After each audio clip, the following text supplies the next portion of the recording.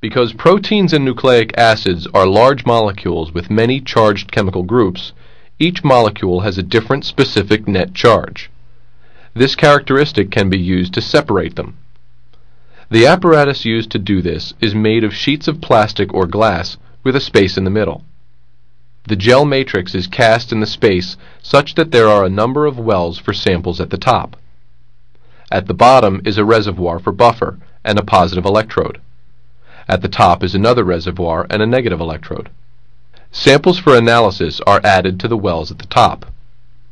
Usually, one of these is a mixture of molecules of known size called standards, against which the unknown samples can be compared.